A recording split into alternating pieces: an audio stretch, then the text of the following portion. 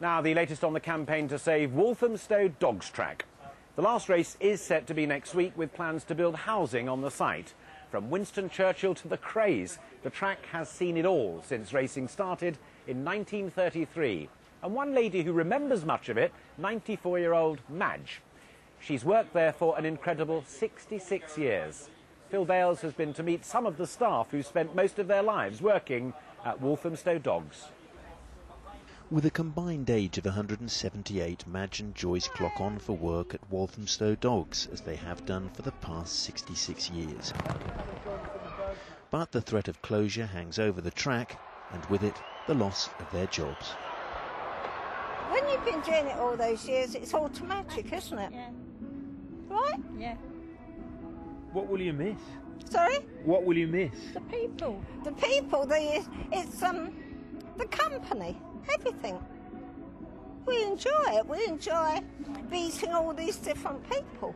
94 years old, and Madge is still at her post on the tote, close to the finishing line. Upstairs in the winner's enclosure, Joyce Middleton, a youngster at a mere 84, is relieving the punters of their wagers on the race about to start. When was the big time here, do you think? When was it? Just after the war? Yeah, just after the war, I should think.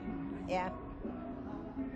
I mean, we enjoyed it during the war, but I think after the war, that's when it started to pick up again. The irony is that with all this talk of closure, the Stow has never been busier. Madge and Joyce have been flat out, working at 5 race meetings a week, just like the good old days. If only they'd had crowds like this a year ago, the Stow might have survived the developers' bulldozers, though it's not over yet. Football legend Teddy Sheringham is among a galaxy of supporters backing a last-minute rescue package. It's a bit of history here with Walthamstow Dogs, you know. Loads of people all around. People come to Walthamstow, you talk about Walthamstow Dogs.